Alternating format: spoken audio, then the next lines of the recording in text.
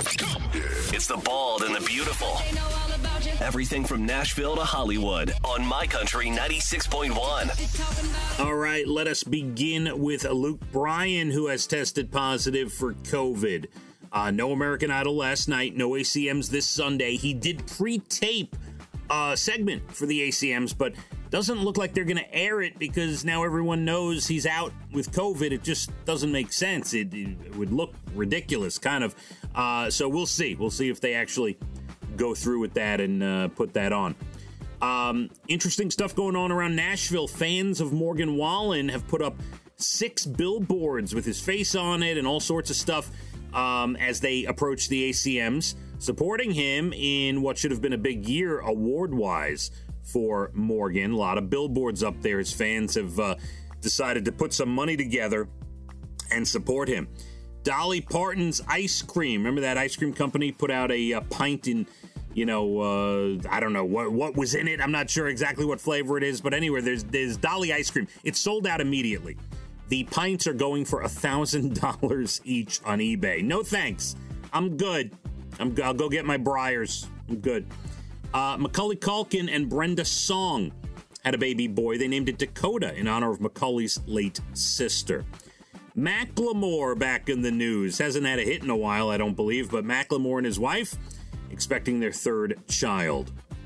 Julian Edelman, the great wide receiver of the New England Patriots. Whether you love the Patriots or not, I am not a Patriot lover. I'm a Patriot hater, but Julian Edelman, one of the toughest wide receivers ever to play the game. Absolutely amazing. And Tom Brady wrote a tribute to him and some others as well. Britt Reed, the son of Andy Reid, the coach of the Kansas City Chiefs. Remember, Britt Reed, before the Super Bowl, was charged with felony DWI. Well, they just charged him with that. Remember, he was under the influence and was driving at a high rate of speed and critically injured a 5-year-old girl and others.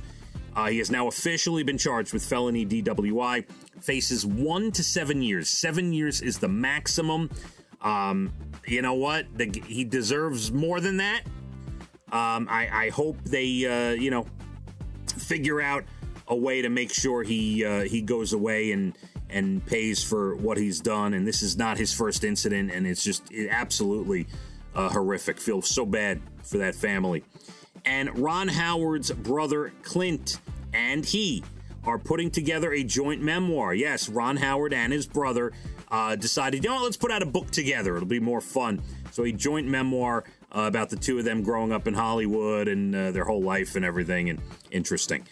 TV tonight, This Is Us. That's what I'll give you. This Is Us fans, a new episode. You know that's not always an occurrence every Tuesday.